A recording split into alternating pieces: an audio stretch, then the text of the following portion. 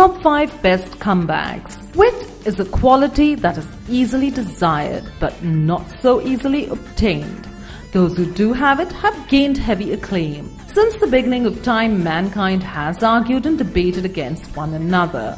And while some conflicts are won in wars, many of them are won in words. Here are 5 of history's best comebacks, retorts, repartees, insults, or whatever else you'd like to call them. Number 5. We start off with the This is America comeback at number 5. Henry Ward Beecher was an abolitionist who liked to speak his mind. When the Civil War took its start, Beecher traveled throughout the U.S. attempting to gather up support and favor for Lincoln and his Emancipation Proclamation. He said that the Union would beat the Confederates in 60 days during his travels, and when he made a trip to England, this was used against him. At that time, war was still a very sensitive topic among the British due to the Americans winning the Revolutionary War. While he was speaking in Manchester, one hostile man cried out, "Why didn't you whip the Confederates in 60 days as you said you would?" He hesitated only for a second, but then Henry replied, "Because we found we had Americans to fight this time, not Englishmen." Number 4. A honest comeback at number 4 is by none other than Winston Churchill. Early in his career, Winston Churchill was at a meeting and another member was giving a long-winded speech. Churchill began to close his eyes and fall asleep. At the sight of this, the member became visibly angry and shouted, "Mr. Churchill, must you fall asleep while I'm speaking?"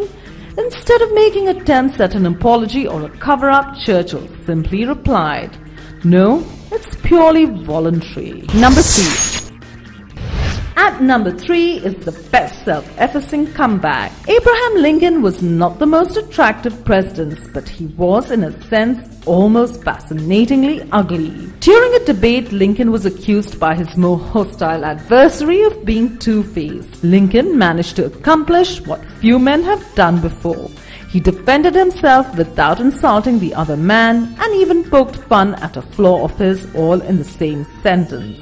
Lincoln calmly turned to the crowd and said, "If I had 2 faces, do you think I'd be wearing this one?" Number 2.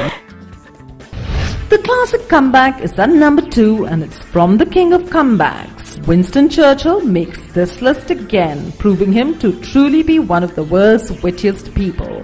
Attending a party in London, Churchill once again was drunk and intoxicated. An obviously extremely astute woman from Parliament apparently was irritated by Churchill's mannerisms. When she finally had enough, she came up to him and yelled, "Winston, you're drunk!" He may have been drunk, but that apparently didn't affect his cognitive functions, as he merely replied, "You're right, Bessie, and you're ugly, but tomorrow morning I'll be sober." Number 1. The might not have happened comeback is at number 1. This final comeback needs no explanation nor introduction. One only needs to hear the interview excerpt to understand its greatness. A female interviewer once asked General Cosgrove what things he was going to teach the young boys when they visited his base.